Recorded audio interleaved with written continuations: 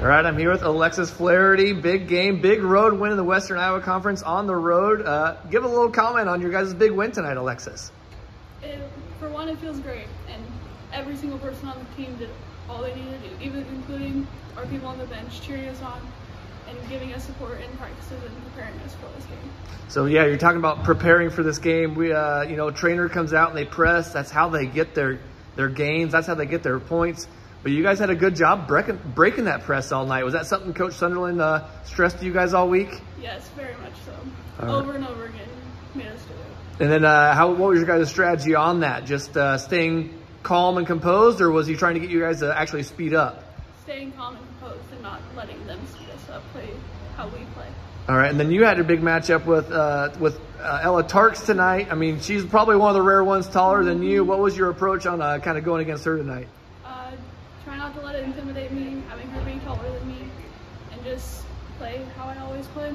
All right, excellent. And then with these winter storms going on, you guys have kind of had a rough schedule going on. You haven't really gotten to the rhythm. What's it been like, having games postponed and finally getting back into it? You guys knocking the rust off of things, or how are you guys feeling about that?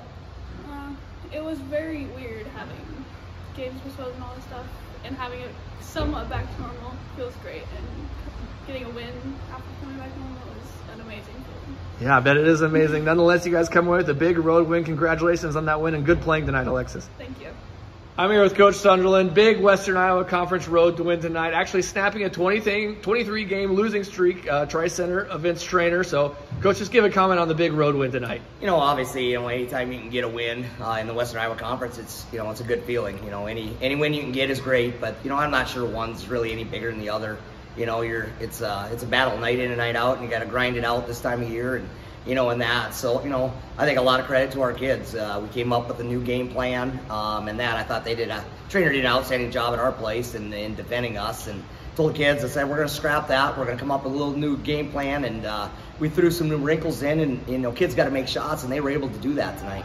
I mean, I was going to definitely bring up that game plan you guys came up with, because the obvious of it is that you broke their press was going to be something they do, and you guys pretty much all night broke it pretty well. So what was your guys' big emphasis on approaching the game?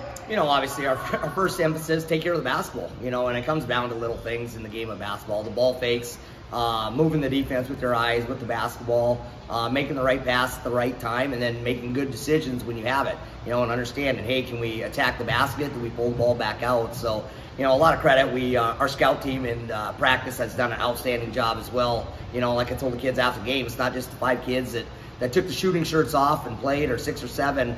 Our scout team deserves a lot of credit as well. They're doing a great job of preparing us as well. But like I said, I thought we made some good decisions, 80, 85 feet from the basket, and gave ourselves a chance 10, 15 feet from the basket.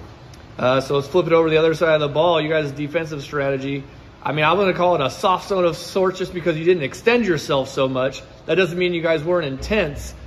Is that, not to give your guys' strategy away too much, but do you guys often play zone, or was that like this game specifically, it worked so well and you guys stayed in it? Yeah, we play, a lot of 2-3 zone, in that, and I thought we did a better job of getting our hands up and guarding a little bit better, especially around the perimeter. We still gave them plenty of good looks. I mean, I think we're fortunate that they didn't knock down some of those shots. They, certainly probably didn't shoot it as well as they were hoping, but hopefully credit a little bit to our defense. But I thought the bigger thing is we didn't allow a lot of second, third shot opportunities 4 feet from the basket. And we got fortunate. They missed some shots, some good looks that they had. But, defensively, I think we took some things away that where they beat us last time at our place. And, like I said, credit to our kids with high hands and hopefully eliminating a lot of second, third shot opportunities for them.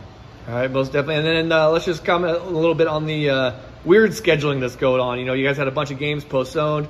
Has that been something tough for you guys had to deal with? I know every team has to deal with it, but you don't know how it's going to affect everybody. So just give a little comment on these weird last winter storms affecting things. Yeah, I think, the biggest thing is, everybody's in that same situation. It's not just us, but, everybody's trying to grind out this time of year. They're playing 3 to 4 games, in 5 days or 6 days. So everybody's in that same boat. It's just a matter of understanding your personnel. Are you going to go hard? What are the details that, hey, we've got to make sure we go through, or are we going to go light and try and save some energy? But I think maximizing what you do in practice, was going to be a key for us down the stretch here. We played last Saturday, I thought, too, a North Bend team that was really, really good in Nebraska.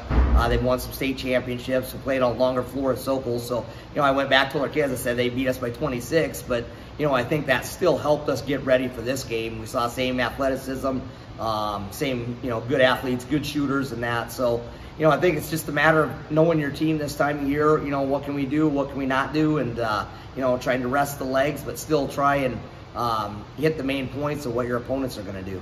Yeah, even though you got a lot of games coming up, go ahead and enjoy this one tonight, Coach. Congratulations on that big Western Iowa Conference road win, and definitely enjoy it tonight. Yeah, like I said, I want the kids to enjoy it. I've been in the profession long enough. I've been fortunate to have some really good athletes. There's been some big wins along the way, but I want our kids at Tri-Center to enjoy it and understand the hard work that they're putting in, the demanding coach that I am, that those things are going to start to pay off if you simply buy into them. All right, congratulations, Coach Sunderland. Big win tonight. Thank you. Thank you.